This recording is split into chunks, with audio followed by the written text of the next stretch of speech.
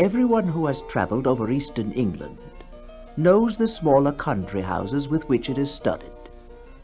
The rather dank buildings, usually in the Italian style, surrounded with parks of some 80 to 100 acres. I have to tell you of a curious series of events which happened in such a house. It is Castringham Hall, in Suffolk. I think a good deal has been done to the building since the period of my story. One feature that marked out the house from a score of others is gone. As you looked at it from the park, you saw on the right a great old ash tree, growing within half a dozen yards of the wall, and almost or quite touching the building with its branches. I suppose it had stood there ever since Castringham ceased to be a fortified place. At any rate, it had well nigh attained its full dimensions in the year 1690.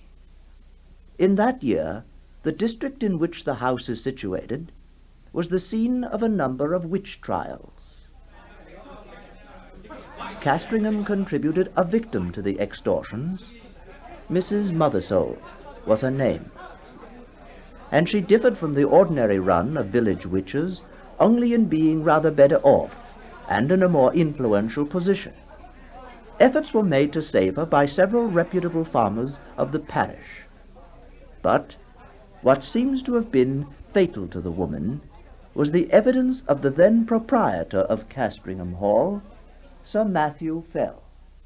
Sir Matthew, will you tell the court, please, what you saw regarding Mrs. Mothersole on the evenings that you mentioned? Well, on 3 different occasions from my window, I watched her, Mrs. Mothersole, at the full of the moon, gathering sprigs from the ash tree near my house. She had climbed into the branches and was cutting off small twigs with a peculiarly curved knife. And as she did so, she seemed to be talking to herself.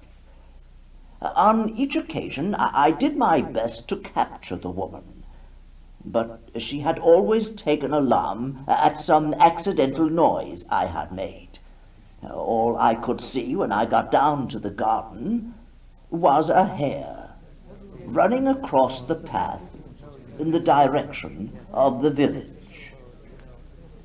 On the 3rd night, I followed her at what speed I could. I went straight to Mrs. Mothersole's house. I had to wait a quarter of an hour battering at her door, and when she came out, she was very cross, and apparently very sleepy, as if just out of bed. And as I had no good explanation to offer, I had to apologize, rather embarrassingly. Mainly on this evidence, though there was much more of a less striking and unusual kind from other parishioners, Mrs. Mothersole was found guilty and condemned to die. She was hanged a week after the trial with 5 or 6 more unhappy creatures. The other victims were apathetic or broken down with misery. But Mrs. Mothersole was, as in life so in death, of a very different temper. Oh, her poisonous rage did so work upon the bystanders, yea, even upon the hangman, that it was constantly affirmed of all that saw her, that she presented the very living aspect of a mad devil. Yet she offered no resistance to the officers of the law, only she looked upon those that laid hands upon her with so direful and venomous an aspect. Aye, the mere thought of it preyed inwardly upon my mind for 6 months after. However, all that Mrs. Mothersole is reported to have said was seemingly meaningless words. There will be guests at the hall. There will be guests at Castringham Hall, Sir Matthew. There will be guests at the hall. Sir Matthew Fell, then Deputy Sheriff, was present at the execution, and was not unimpressed at the bearing of the woman. He shared certain misgivings over the whole business with the vicar of his parish, as they rode from the scene of the gallows. I'll say it again, Mr. Crome. My evidence at the trial was not given willingly.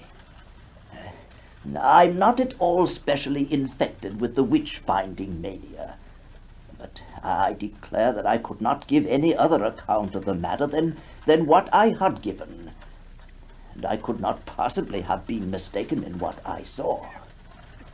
But the whole transaction has been repugnant to me. Now, I am a man who likes to be on pleasant terms with those about me. Yes, those are my sentiments, Mr. Crome.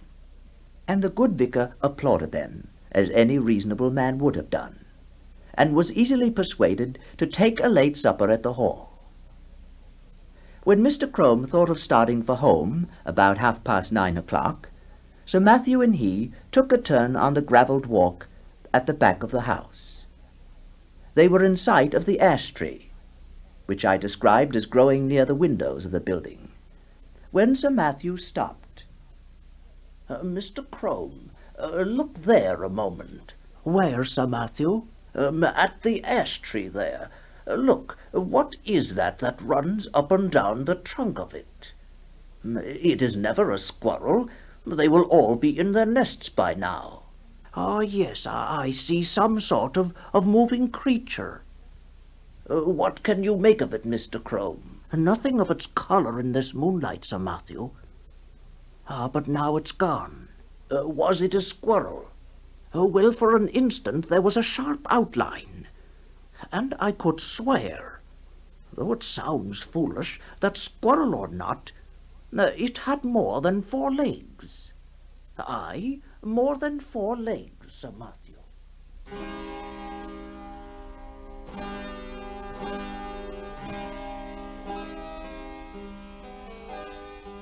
Next day, Sir Matthew Fell was not downstairs at 6 in the morning, as was his custom, nor at 7, nor yet at 8.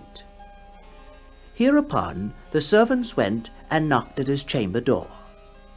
When the door was at last opened from the outside, they found their master dead and black.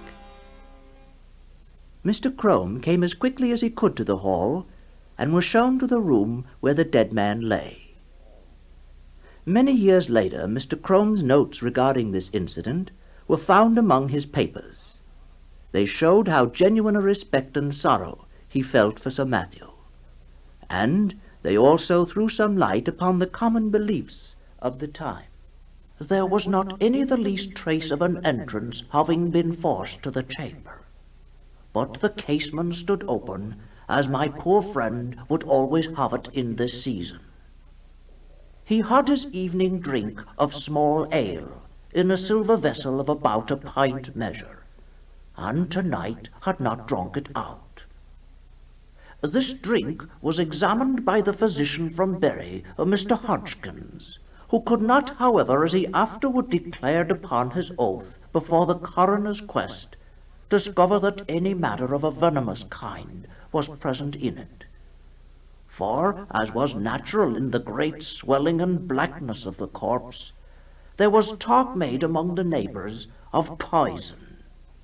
The body was very much disordered as it lay in the bed, being twisted after so extreme a sort as gave too probable a conjecture that my worthy friend and patron had expired in great pain and agony. And, what is as yet unexplained, and to myself the argument of some horrid and artful design in the perpetrators of this barbarous murder, was this, that the women which were entrusted with the laying out of the corpse and washing it, being both sad persons and very well respected in their mournful profession, came to me in great pain and distress, both of mind and body, saying what was indeed confirmed upon the first view. We had no sooner touched the breast of the corpse with our naked hands than we felt a violent smart and aching in our palms. Aye, and the swelling, oh, the swelling from the palms to the elbows, so immoderately, the pain still continuing that for many weeks afterwards we were forced to lay by the exercise of our calling. And yet no mark to be seen on the skin. No mark seen on the skin. Upon hearing this, I sent for the physician, and we made as careful a proof as we were able, by the help of a small magnifying lens, of the condition of the skin on this part of the body. But we could not detect any matter of importance beyond a couple of small punctures or pricks, which we then concluded were the spots by which the poison might be introduced, remembering that ring of Pope Borgia, with other known specimens of the horrid art of the Italian poisoners of the last age. So much is to be said of the symptoms seen on the corpse.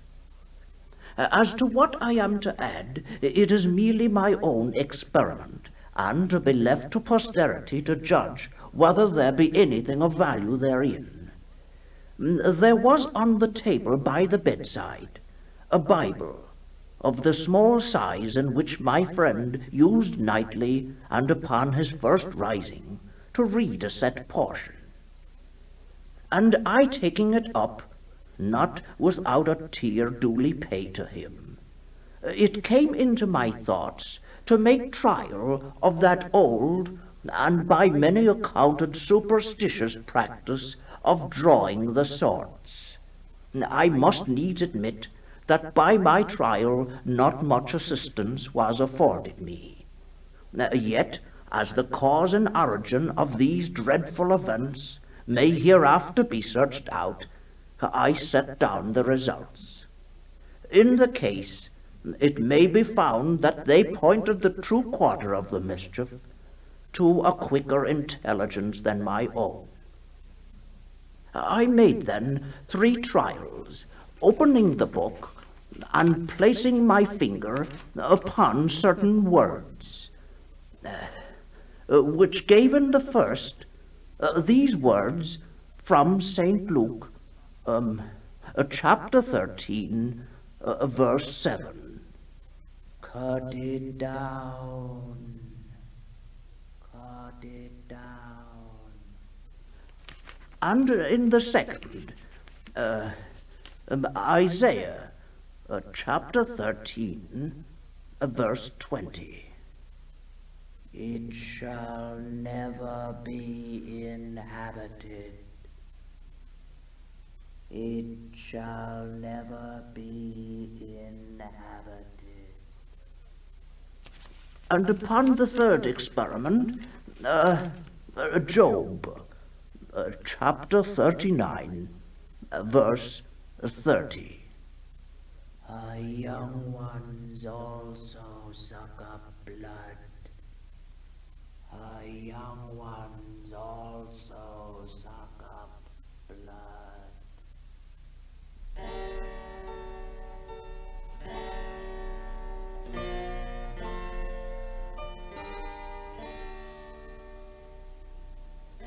This is all that need be quoted from Mr. Crome's paper.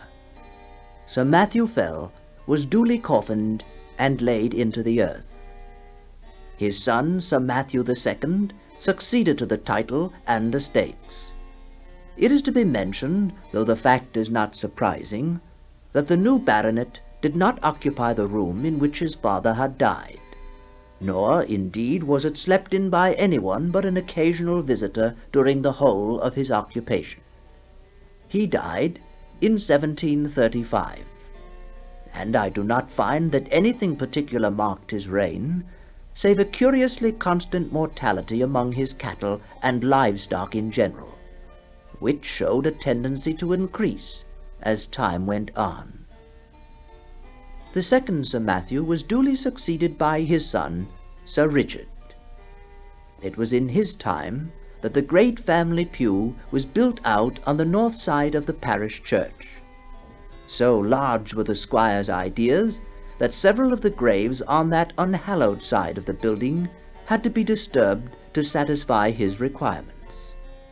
Among them was that of Mrs. Mothersole. A certain amount of interest was excited in the village when it was known that the famous witch, still remembered by a few, was to be exhumed.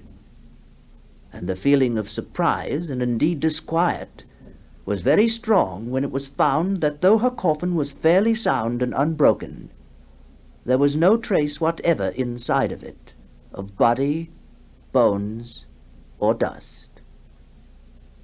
One morning, it was in 1754, Sir Richard woke after a night of discomfort. "Mrs. Chiddock, I can certainly not sleep in that room again. Oh, sir? The chimney smoked persistently, and yet it was so cold that the fire had to be kept up. Furthermore, something had so rattled about the window in the wind that no man could get a moment's peace. No, I'll certainly not sleep in that room again, Mrs. Chiddock. I shall select a new room this morning." As you say, sir.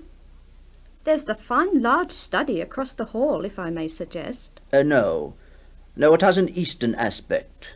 I must have a room with a western lookout, so that the sun does not wake me early. And the room must be out of the way. I don't want servants forever passing the door." Well, Sir Richard, you know there is but one room like that in the house. "Oh? Which may that be?" Why, sir, that is Sir Matthew's room, the west chamber. "Well, put me in there. I lie there tonight." But no one has slept there these 40 years. The air has hardly been changed since Sir Matthew died there. "Well, then it's time the air be changed. Come along, Mrs. Chiddock, I'll see the chamber at least." So it was opened, and indeed the smell was very close and earthy. Sir Richard crossed to the window, threw the shutters back, and flung open the casement. The view was almost entirely blocked off by the ash tree. Oh, sir, the tree. It makes the room so oppressive, so dampish, sir. "Well, we'll shortly take care of that. Air the room, Mrs. Chiddock, all today, and move my bed furniture in the afternoon. When the Bishop of Kilmore arrives, you can put him in my old room." But, sir, there's a fearfulness about this room. It's the very room... Yes, it is here my grandfather died. Make no difficulties about it, Mrs. Chiddock. I do not wish to listen to any more. Be about the airing. Be about the airing. In the afternoon, the Bishop of Kilmore arrived. He had risked the approaching storm in order to have an hour with Sir Richard before the arrival of the other guests. The bishop had brought with him a manuscript, come upon while exploring the papers and other remains of the once vicar of Castringham. And for the first time, Sir Richard was confronted with the enigmatical Sortes Biblicae of Mr. Crome, which you have already heard. They amused him a great deal. "Well, my grandfather's Bible gave one prudent piece of advice: cut it down. If that stands for the ash tree, you may rest assured I shall not neglect it. Such a nest of catarrhs and agues was never seen." "I was wondering, sir, your parlour here contains the family books." "Ah, yes, I wonder whether the old prophet is there yet. Now, let's see. The Bibles are kept over here, and I know the one, a thick, dumpy... Ah, yes, here it is. Look here. Look here. Sure enough, the inscriptions on the flyleaf. To Matthew Fell, from his loving godmother, Anne Aldis. The 2nd of September, 1659.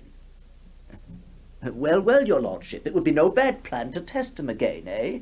I'll wager we'll get several family names from the chronicles. Let's see now. See, what do we have here? Thou shalt seek me in the morning, and I shall not be. Thou shalt seek me in the morning, and I shall not be. Later came the other guests. Dinner at 5, wine, cards, supper, and dispersal to bed. Next morning, Sir Richard is disinclined to take his gun with the rest. He talks instead with the Bishop of Kilmore. As the two were walking along the terrace and talking over certain alterations and improvements for the house, the bishop suddenly pointed to the window of the west room. You could never get one of my Irish flock to occupy that room, Sir Richard. Ah? Why is that, my lord? It is, in fact, my own room. Well, our Irish peasantry will always have it that it brings the worst of luck to sleep near an ash tree. And your fine growth of ash is not 2 yards from your chamber window. Perhaps it has given you a touch of its quality already.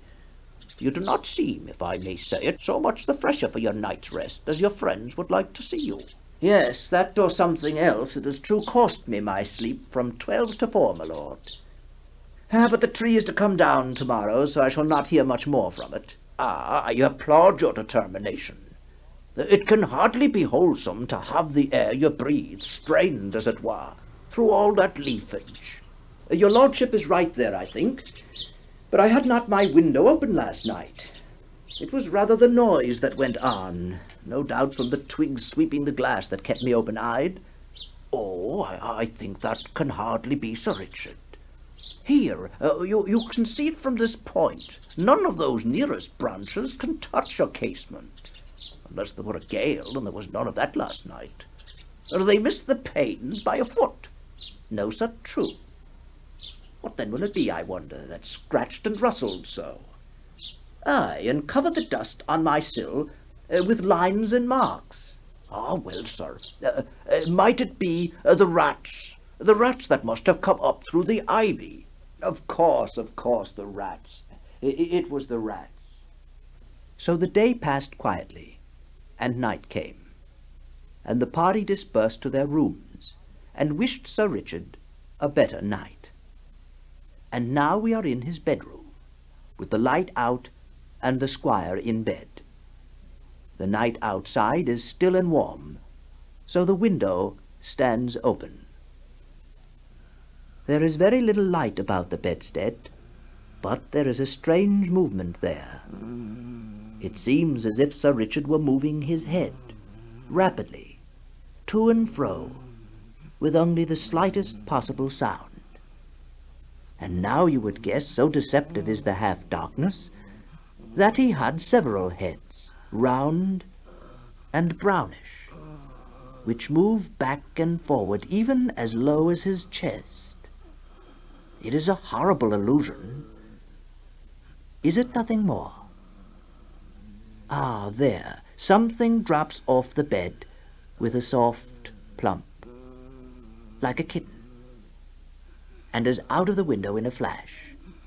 Another, 4 of them, and after that there is quiet again. Thou shalt seek me in the morning, and I shall not be. Thou shalt seek me in the morning, and I shall not be.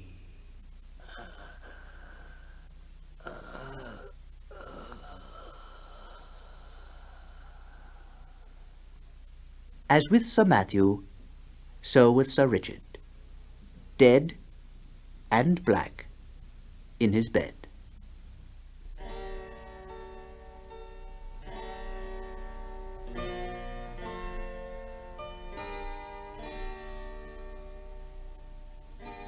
A pale and silent party of guests and servants gathered under the window when the news was known. Ominous guesses were hazarded. Italian poisoners, popish emissaries, infected the air. But the Bishop of Kilmore looked up at the ash tree. He noticed that a white tomcat was crouching in the lower boughs, looking down the hollow which years had gnawed in the trunk. It was watching something inside the tree with great interest. Suddenly it got up and craned over the hole. Oh, well now, Kitty, what do you see there, inside the ash? Careful of the edge there. Careful now. But the bit of edge on which it stood gave way, and the cat went slithering in. Everyone looked up at the noise of the fall. It is known to most of us that a cat can cry, but few of us have heard, I hope, such a yell as came out of the trunk of the great ash. 2 or 3 screams there were, and then the slight and muffled noise of some commotion or struggling was all that came. But Lady Mary Harvey fainted outright, and the housekeeper stopped her ears and fled till she fell on the terrace. The Bishop of Kilmore and Sir William Kentfield stayed. There is something more than we know of in that tree, my lord. I'm for an instant search. I agree with you there, Sir William. We must get to the bottom of this. The secret of these terrible deaths is there, in the ash tree. A ladder was brought, and one of the gardeners went up, and looking down the hollow could detect nothing but a few dim indications of something moving. They got a lantern, and the gardener let it down by a rope cautiously. They saw the yellow light upon his face as he bent over, and suddenly the face became struck with an incredulous terror and loathing. Oh! He fell back from the ladder, letting the lantern fall inside the tree. Quick, Sir William, catch the man. What has he seen? What has he seen? He's in a dead faint, my lord. It will be some time, I fear, before any word can be got from him. But look to the tree! Look to the tree, my lord! It's aflame! The bystanders made a ring at some yards' distance, and Sir William and the bishop sent men to get what weapons and tools they could, for clearly whatever might be using the tree as its lair would be forced out by the fire. And so it was. First, at the fork, we saw a round body, covered with fire the size of a man's head, appear very suddenly, then seem to collapse and fall back. This 5 or 6 times. Then a smaller ball leapt into the air and fell on the grass, where after a moment it lay still. We went as near as we dared to it, and saw. Look, your lordship, it's an enormous spider, the remains, veinless and seared, of an enormous spider. And as the fire burned, more terrible bodies like that began to break out from the trunk, and it was seen that these were covered with greyish hair. There will be guests at the hall. There will be guests at Castringham Hall, Sir Matthew. There will be guests at the hall. All that day the ash burned, and until it fell to pieces the men stood about it and from time to time killed the brutes as they darted out. At last there was a long interval when none appeared, and we cautiously moved in and examined the roots of the tree. We found below it a rounded hollow place in the earth, wherein were 2 or 3 bodies of these creatures that had been plainly smothered by the smoke. And what is to me more curious, at the side of this den, against the wall, was crouching the anatomy or skeleton of a human being, with the skin dried upon the bones, having some remains of black hair. It was pronounced by those that later examined it to be undoubtedly the body of a woman, and clearly dead for a period of 15 years.